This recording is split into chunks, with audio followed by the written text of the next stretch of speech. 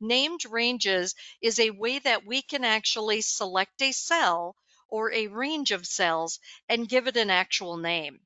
Normally, we have the name box at the top left of your screen, where right now I happen to be on G5, and the name box always tells you the name of your active cell. But what we want to do today is find out this great feature called naming the cell, because of the fact that it's going to give you benefits like it's an absolute reference by default. So if you're familiar with using a $sign in your formulas to lock a cell down so that you can copy it, you don't have to do that if it's a named range. Another benefit of named ranges is going to be the fact that when you create a formula using a named range, the formula is easier to understand. Another benefit is, I could go on all day about just benefits of it, but another benefit is it's available in other worksheets. So I can use a named range anywhere within the workbook. And if I'm going to be creating a lot of formulas on the same range of cells, naming it makes it more efficient because I don't have to keep going back and selecting the ranges over and over again. So let me show you how to create a named range and how to use them in a formula. Starting out with the fact that I'm going to go to the cell G2. G2 has a 4%, which is referring to a commission rate. I'm simply going to click on the cell I want to name. So in this case, G2. I'm going to click in the name box and I'm going to physically type what I want to name this cell. So I'm going to name it commission rate. And the reason that I'm going to do this is I want it to be easier to use this in a formula. After I type the name, I just press enter. There are some rules available on your page 1 of your handout in regards to when you name a cell or a range of cells. When you name it, it can't have any spaces in the name. It's just like naming a table, naming a pivot table, using code, those types of things.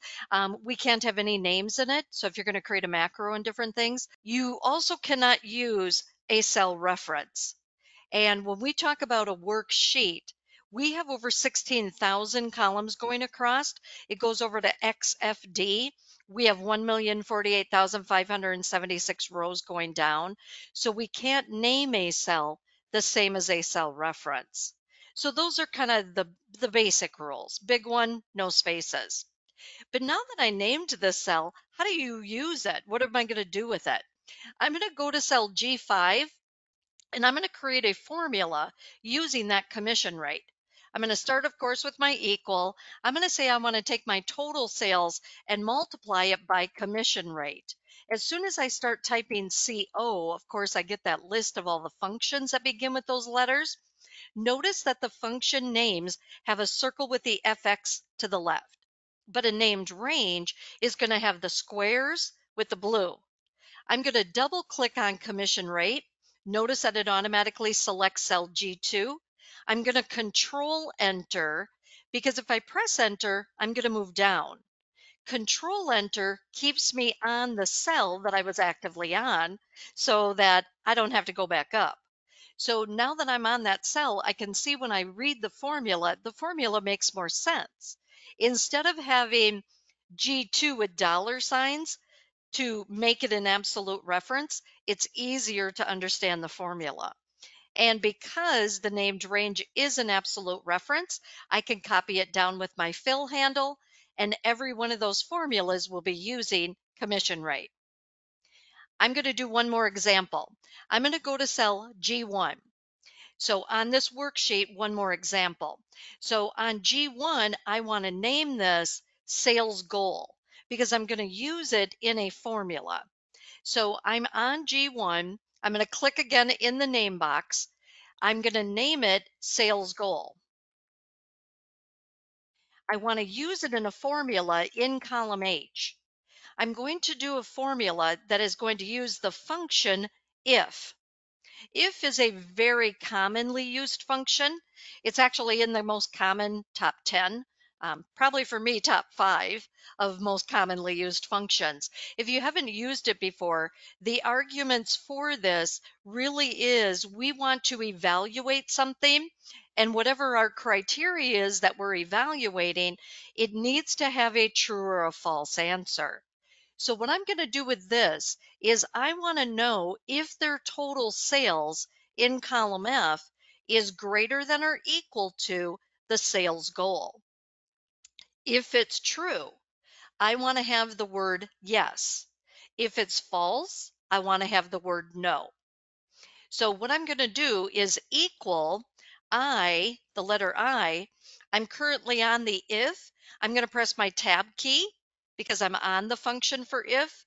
Otherwise, I could double click on it. It's going to bring up your screen tip, giving you the syntax of the entire formula, breaking apart each argument. It is on the logical test right now.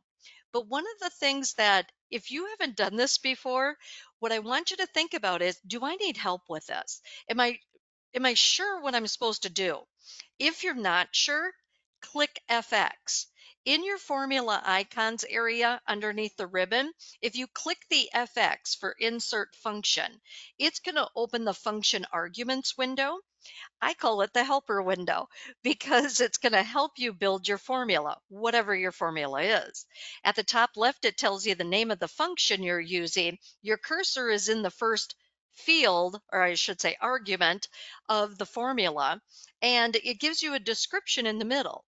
If you still need additional help, you can actually go to help on this function at the bottom left, and it would take you to the internet website, Microsoft, and give you more information about doing this formula, give you examples and all kinds of information.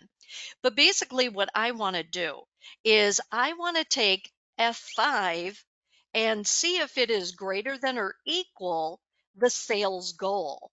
I'm going to click G1. When I click G1, it automatically adds the sales goal name because it's a named cell. I'm going to go down to the value if true. So what do I want it to do if their total sales is greater than or equal to the sales goal? I want it to say yes. I'm going to press tab and go into the value if false, and I'm going to have it say no. But one of the things that I really like about this helper window is it's automatically putting commas to separate my arguments.